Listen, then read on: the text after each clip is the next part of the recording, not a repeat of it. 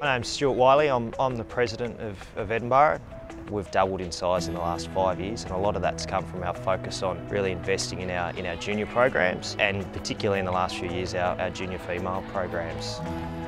The club got involved with the Good for Cricket raffle from Toyota last year. So what we've specifically used the money from last year for this year is to invest in our female coaching and our junior coaching, and we've brought out an extra playing assistant coach from the UK this year, and 2 of those are young females to really provide positive female role models. They love us being here because they think that the club are really supporting them and that someone from another country is interested in them, which obviously we are, and we're really keen to help. Coaches helped me, so I want to give that back to the little kids for what I had, because I know it helped me tremendously, and I wouldn't be here if it wasn't for the coaches in the first place.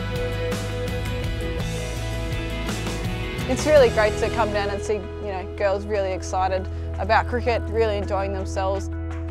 So to have Meg here has just been fantastic. The girls get to see what the dream is and how they can get there. I was batting and I just saw her walking and I dropped the bat. I was very excited.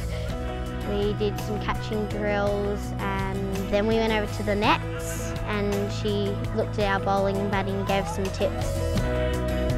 Certainly there's a lot more chance to play cricket. I know when I grew up I had to play with the boys, so it's nice that there's a lot of girls teams coming through. Edinburgh Cricket Club, a great example of that. As a father of a daughter, it's great to be able to really see a future for my daughter if she wants to play cricket. So trying to build a pathway that allows girls like her to really be able to play female cricket all the way through into senior cricket is great.